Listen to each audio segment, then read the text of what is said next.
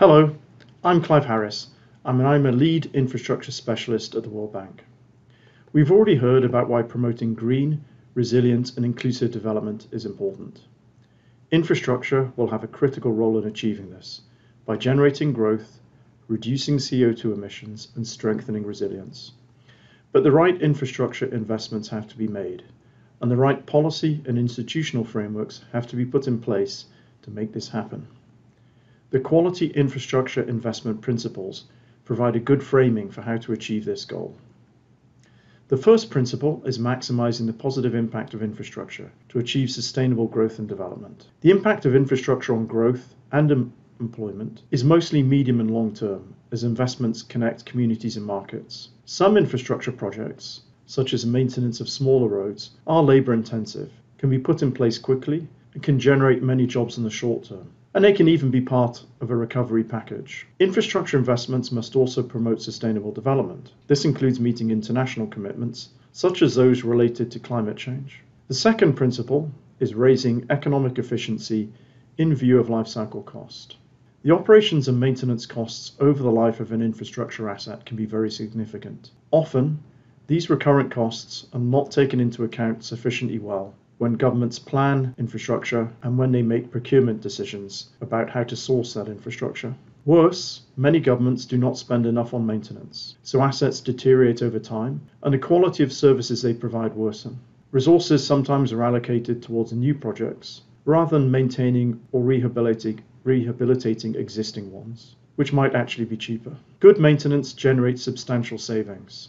Data suggests that good maintenance reduces the total life cycle cost of transport and water and sanitation infrastructure assets by more than 50%. Poorly maintained assets are less reliable and they're less resilient. The third principle is integrating environmental considerations in infrastructure investments. Most prominent among this is the extent to which infrastructure investments going forward can contribute to decarbonizing the economy and help meet national strategies and nationally determined contributions for greenhouse gas reduction. But of course it goes well beyond this, to include the impacts of infrastructure projects on ecosystems and biodiversity. And the role of ecosystems themselves in providing critical infrastructure services, for example flood defense, should also be recognized. And the environmental impact of infrastructure investment should be made transparent to all stakeholders. Principle 4 is building resilience against natural disasters and other risks. The increasing number of extreme weather events and heightened magnitude of natural disasters is putting into sharper focus the need for governments to think proactively about the resilience of their infrastructure investments and about the resilience of the infrastructure networks in their countries as a whole. A long-term perspective is needed to factor in the impacts of climate change over time to ensure long-term adaptability. It's not just natural disasters and hazards, however. Infrastructure should also be resilient against human-made risks, including cyber attacks. And a comprehensive disaster risk management plan should be put in place that can influence the design of infrastructure, maintenance, and how essential services will be re-established in the event of disruption. Well-designed disaster risk finance and insurance mechanisms can also help incentivize resilient infrastructure through the financing of preventative measures. And there's also a direct link with Principle 2. The better maintained assets are, and the better condition they're in, the more resilient they are. The fifth principle is integrating social considerations in infrastructure investment.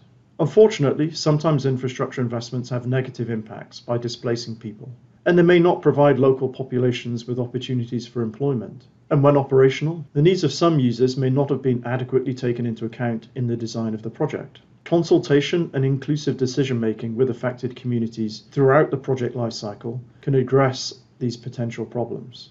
Particular consideration should be given to how infrastructure can facilitate women's economic empowerment through equal access to well-paying jobs and the opportunities created by infrastructure investment.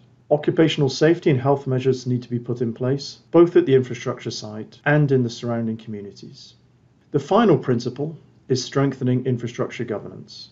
Infrastructure investments are expensive, long-lasting, and bad decisions made now can lead to major costs later on. Clear rules, robust institutions, and good governance in the public sector will be important ingredients to ensure decisions on what and where to invest are made wisely. Good private sector practices, including responsible business conduct, can reinforce improvements for governments.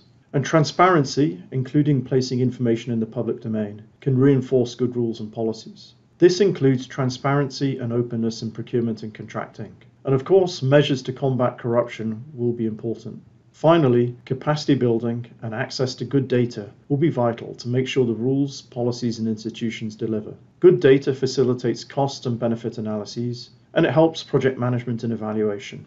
And good data and good capacities will be particularly important in understanding the fiscal costs of infrastructure investments over the lifetime of the operation of the asset, including understanding possible contingent liabilities. And understanding the fiscal costs of infrastructure will be absolutely critical going forward, given the fact that many governments have substantially increased their public debt due to the COVID-19 economic crisis. And we really need money that's spent on infrastructure to be spent as efficiently and as wisely as possible.